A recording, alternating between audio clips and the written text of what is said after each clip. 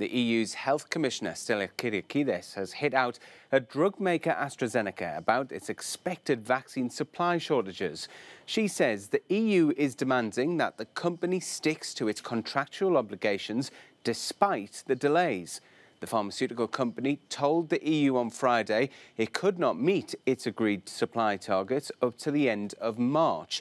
As Darren McCaffrey reports, shipments of the shot are expected to drop by 60%.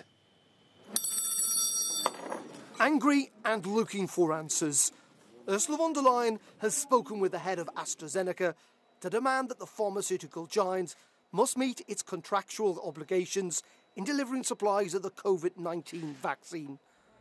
It follows an announcement at the weekend that countries would receive less than half the number of expected doses in the coming weeks, after approval of the vaccine, which is expected on Friday. This is news that was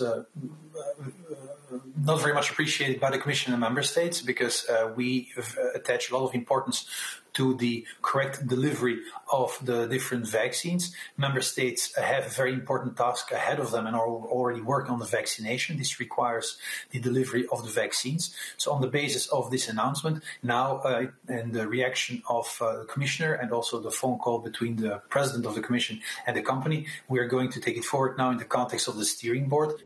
AstraZeneca blamed the problem on reduced production at a manufacturing site within its European supply chain.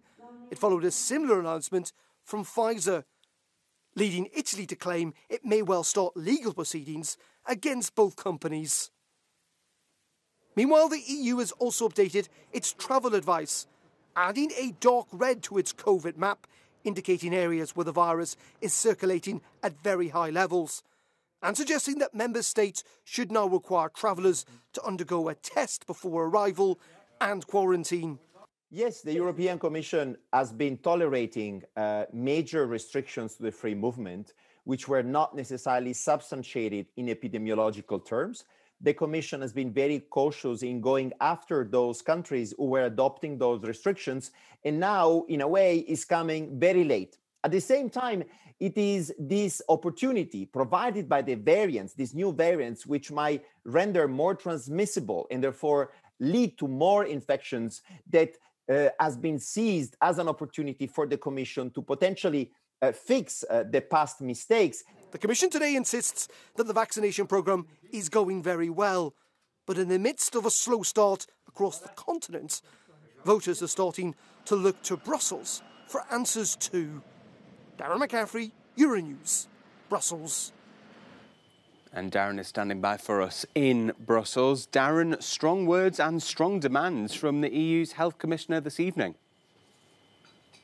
Yeah, indeed. Flipping furious, I think it's fair to sum up the mood here in Brussels tonight with AstraZeneca, given that decision over the weekend to publicly state that they would be supplying significantly fewer vaccines than had been expected across all 27 member states. The EU Health Commissioner tonight saying that there will be a second phone call between the Commission and the AstraZeneca boss to try and work out how this can be resolved. And additionally, they're calling on the company to essentially release how many vaccines have been made and who they may well have gone to. And in addition to that all companies producing vaccines inside the European Union in relation to COVID-19 will have to provide early notification when they want to export those vaccines outside of the Union. Now, why is the EU furious? Well, it's furious because, of course, it may well have to rely on these vaccines in future. As I say, the AstraZeneca one has not yet been approved, though the expectation is that could happen as early